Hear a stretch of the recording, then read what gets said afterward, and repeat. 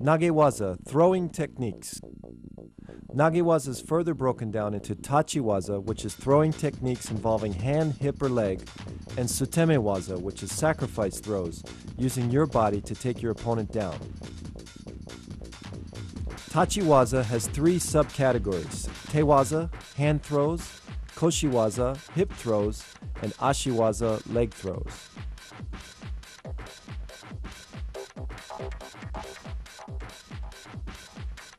Taotoshi, side body drop. This was the foundation throw of all my throws in competition. The key to Taotoshi is keeping your wrists relaxed and flexible, so when you snap them up, your opponent comes off balance. Try not to worry about where your feet are placed. Just worry about pulling your opponent off balance and turning as fast as you can. Again, let's look at the footwork. My left foot goes across his ankle and I pull my opponent over my foot. Again, as I set my opponent up, it's important to snap my wrists in order to create that kazushi or off balancing. Then I follow through. Remember, the key to throwing for ippon or full point is to use your whole body, not just your arms or legs, but your whole body committed 100%.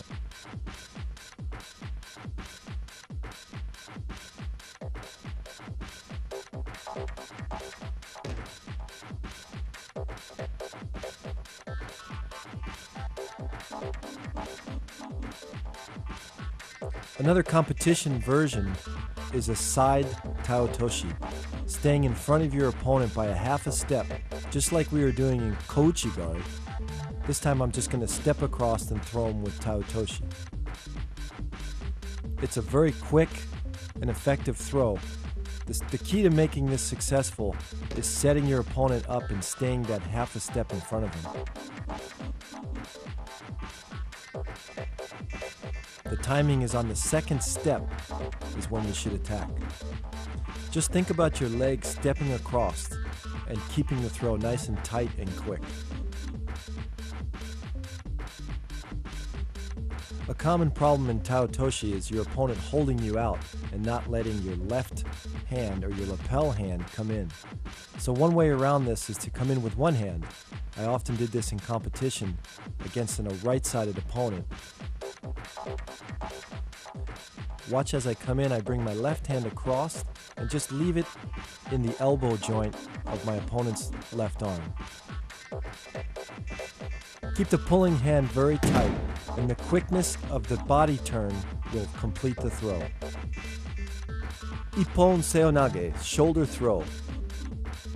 Another classic move in judo. This throw you can see in many Olympic and international competitions. Let's break it down. As I'm moving backwards, my feet are going to be shoulder width apart, back straight, and follow through. In detail, let's look at my body position. My legs are shoulder width apart, my knees are slightly bent, my back is going to be straight. As I turn my body, I'm pulling his arm as tight as possible to trap his bicep in between my elbow, my forearm, and my shoulder. Then I drop my body and throw.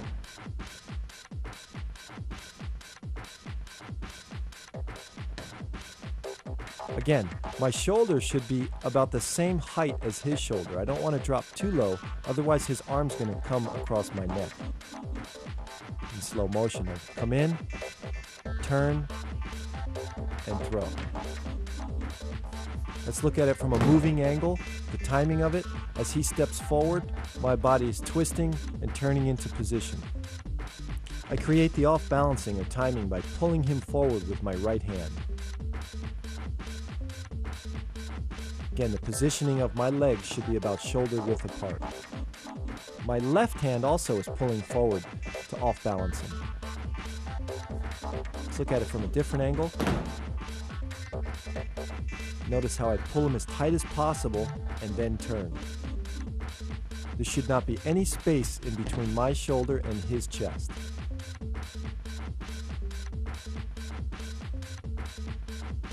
When done with the proper quickness and timing, this throw, Ippon Seonagi, can be very effective, especially against bigger opponents.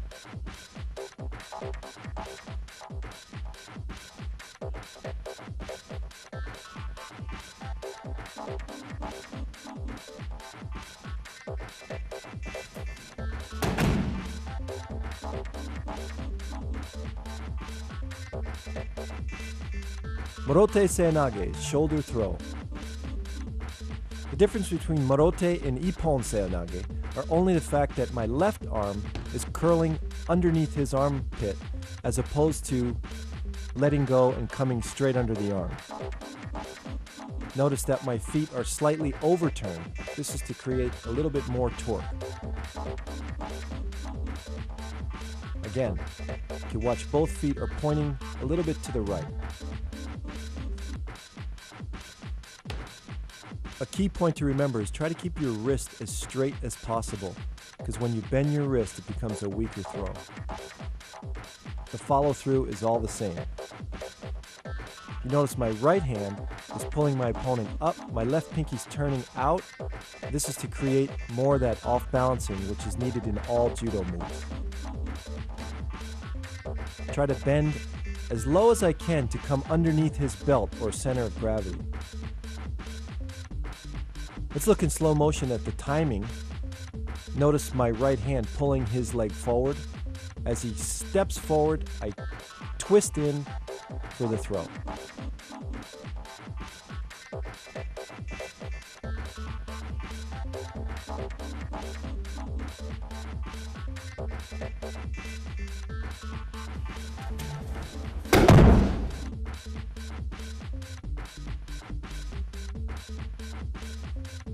Kataguruma, shoulder wheel.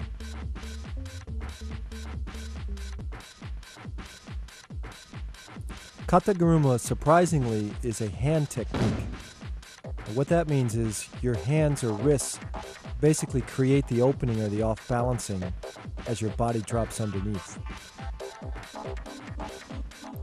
Notice how my hand pulls up, he moves onto his toes, I drop my body underneath and try to lift with my legs, keeping my back straight.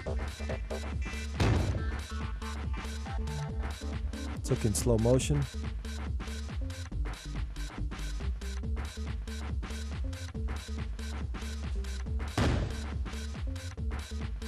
Looks from the top.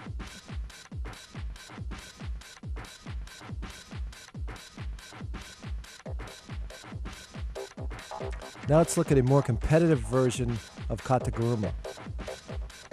I simply duck under his far arm, lifting him onto my shoulders and throwing him back into the rear.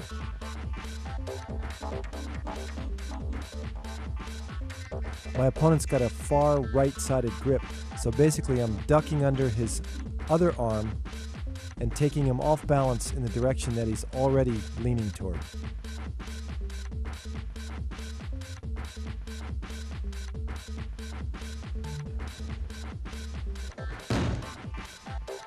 This takes a strong back, but again, you're lifting with your legs and not with your back.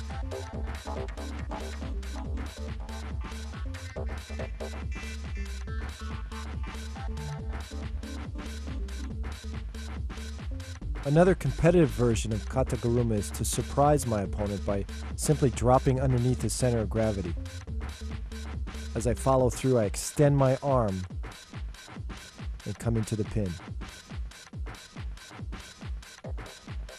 Remember to pull with your right arm as you drop underneath and finish the throw.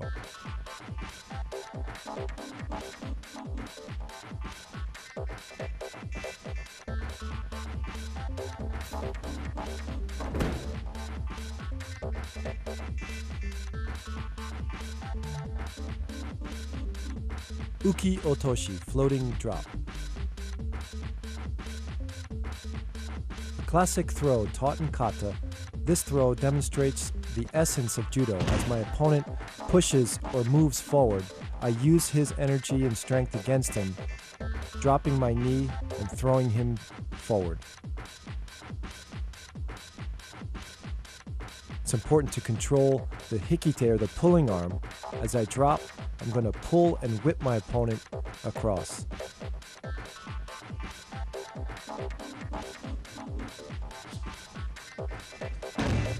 Again, as he steps, is the correct timing to drop my knee down and whip him across. To apply this technique in competition, push your opponent backwards so he reacts and pushes forward. At that moment, turn quickly, thrusting your elbow into his armpit and pulling down with your hikite, or pulling arm.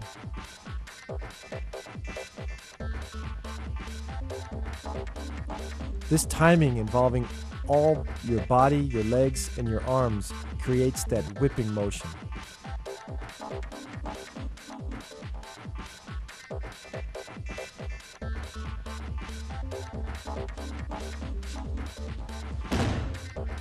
This throw is difficult and uses a lot of timing.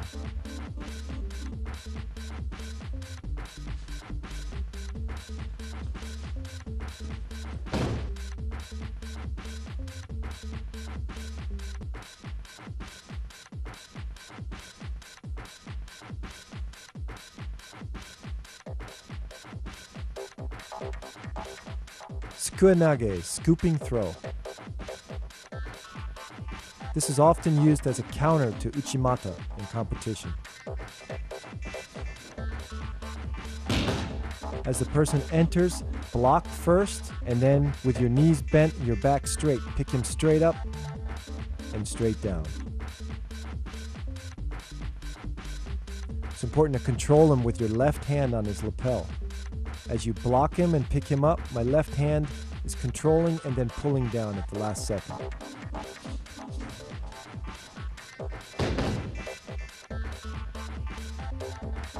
Let's watch in slow motion. Block, pick up, step, and finish.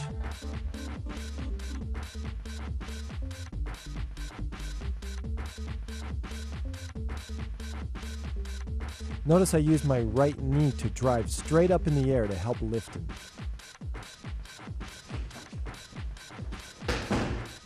It's important to lift with your legs and not with your back.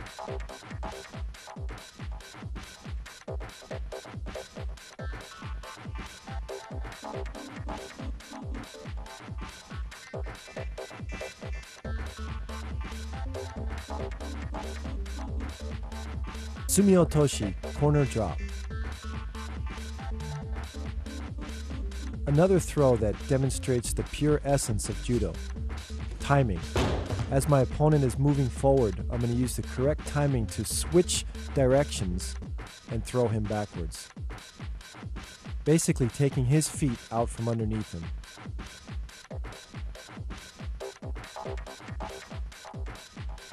This is all done with control of the upper body and my wrists. Keep my wrists flexible enough to use it as a whipping motion to change his direction. I'm also planting my feet deep into the mat and pushing back at the right time. This throw is an important teaching tool to show the fundamentals of how judo really works. Morote gari, leg scoop. In this technique, I surprise my opponent by dropping my body below his center of gravity and scooping up his legs. Notice how I stand upright, and as he approaches me, at the last second, I drop with my back straight, my knees bent, and drive straight forward. Try to grab just behind the knees. By grabbing here, you'll off-balance your opponent and simply scoop him forward.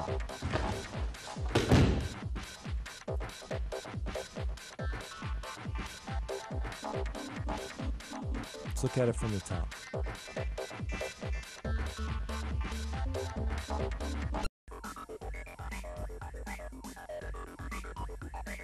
Ogoshi, hip throw.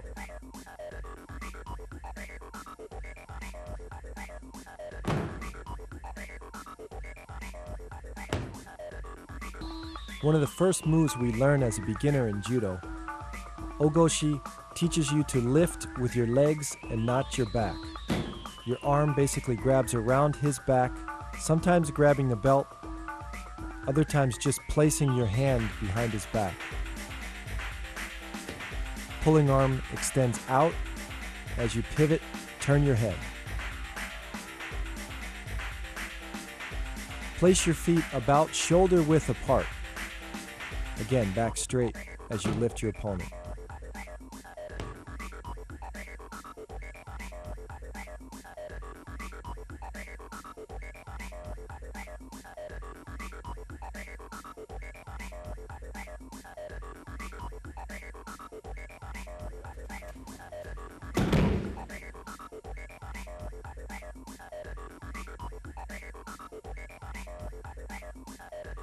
Ukigoshi, floating hip throw. This is one of the foundation throws of Judo. When I was training in Japan, the high school kids used to train an hour on this throw each day. Let's look at the hip placement. Notice my body is to the right side of his body. I'm not directly in front of him. My right hand is pulling him off balance as I turn in and create the throw. My left hand is placed about the middle of his back.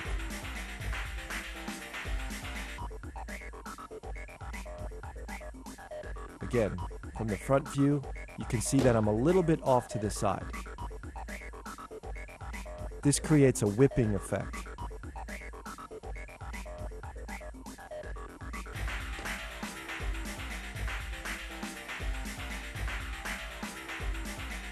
Now let's look at it as I'm moving into the opponent. Okay, I take a deep step with my left, and my right comes back, lifting my opponent as I'm turning. This is pure timing.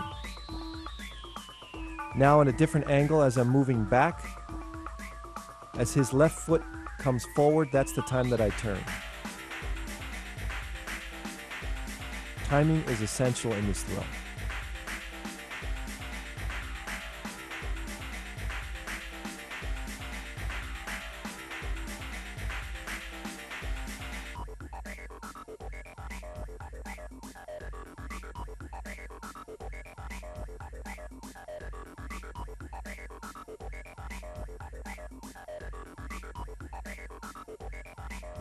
Tsurikomi goshi, lifting hip throw.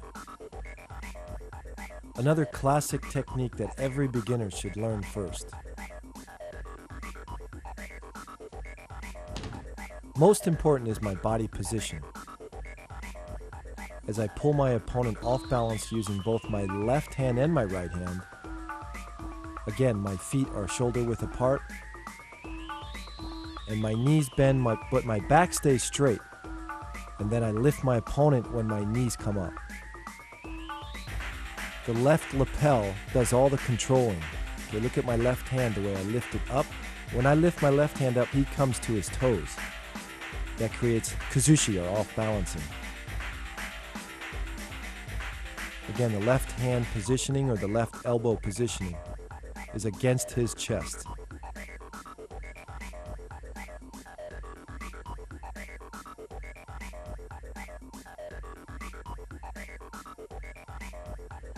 Let's look at the footwork.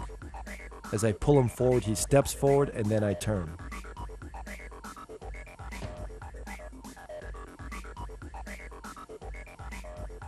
It's sometimes a difficult position to get into, and beginners often feel like they're off balance when they're practicing this move.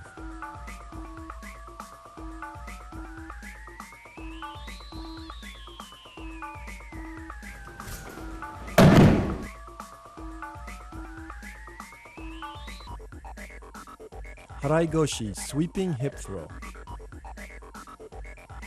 This throw is often used by tall fighters because their legs are long and they're able to sweep out their opponent's legs at ease. The timing is similar to like a koshiguruma or any other hip throw. When your opponent steps forward, you turn and kick out your left leg which sweeps out your opponent's legs. Again, the key to all hip throws are really in the off-balancing or the pulling. My right hand is pulling my opponent off balance, and the sweeping leg does nothing more than just follow through for the throw. It's important not to emphasize sweeping your opponent's legs out, but put more emphasis on off-balancing your opponent, letting your leg just be a guide.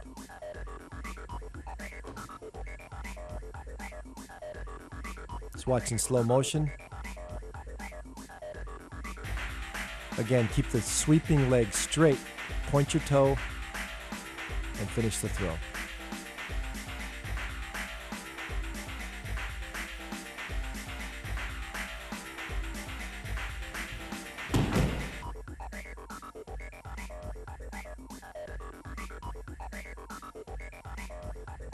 Hanegoshi, spring hip throw. Another classic hip throw in Kodokan Judo. Hanegoshi is basically the same as Haraigoshi except for the fact that your left leg is slightly bent. In Haraigoshi, it's fully extended, sweeping both legs out. In Hanegoshi, it's slightly bent and placed on the inner thigh or knee area of your opponent. The steps are the same. As my opponent follows my foot back, I step in and turn.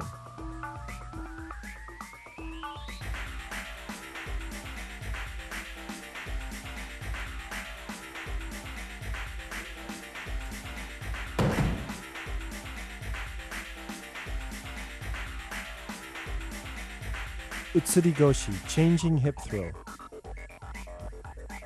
This is a classic counter in Judo, where basically I'm replacing his hip with my hip. As he comes in, I check or block, lift him straight up in the air, and throw my hip in for like an ogoshi.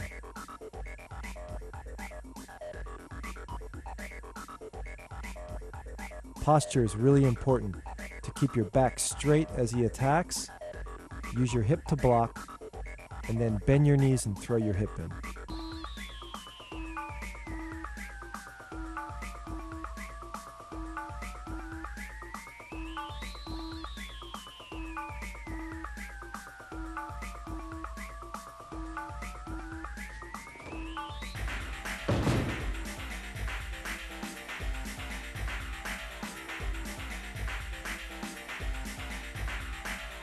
My pulling hand is very important also to control his body. As I block, I keep him tight, close into me, and as I finish the throw, I pull with my right hand. Look from the top. Again, keeping my back straight, block, and switch hips. Ushiro Goshi, rear hip throw. This is a classic counter against the hip throw, where I check and then basically just take my opponent straight up and straight back. Notice how I block with my hip first, bend my knees, lift with my legs, and take him straight back. This works well against a person who's a little bit taller than you because you're able to get underneath him easier.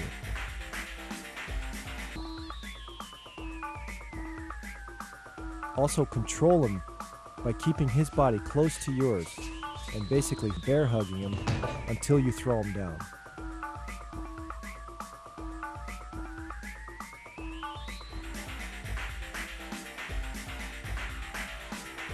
Again, keep my back straight. Don't try to anticipate this because when you do that, you're going to bend your back and then you'll get thrown. Let's look at it from the top.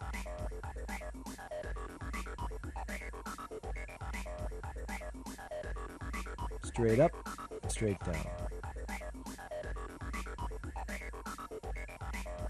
Tsurigoshi, lifting hip throw. The main difference between this throw, Tsurigoshi, and Ogoshi is the fact that I grab his belt. Watch as he comes in, I grab his belt, and then I attack, much like an Ogoshi.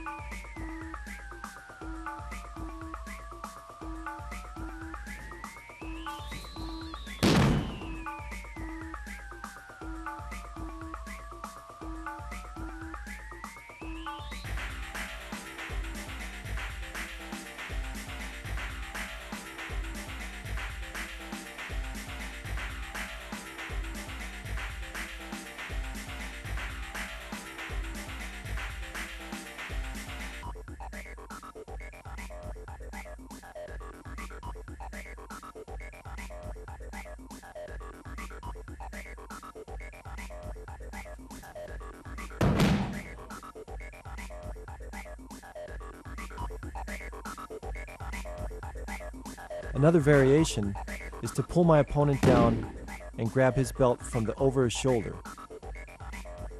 Basically, I use the same hip movement with my legs shoulder width apart, and I use the pulling arm to complete the throw.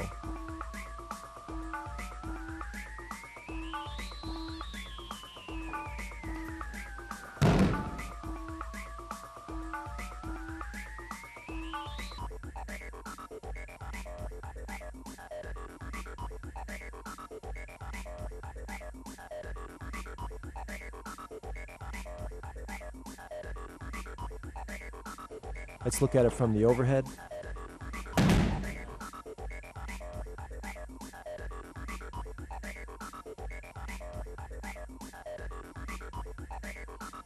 Koshi-garuma, hip wheel.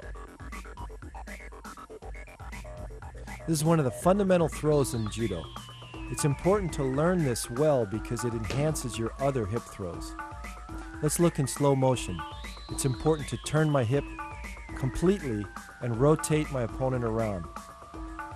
My right hand pulls forward, my left hand comes around the neck and controls the back of the neck pulling forward. Look at the position of my feet. They're shoulder width apart. My back is straight as I bend my knees. And then basically I lift my knees and lift my opponent off the mat at the same time.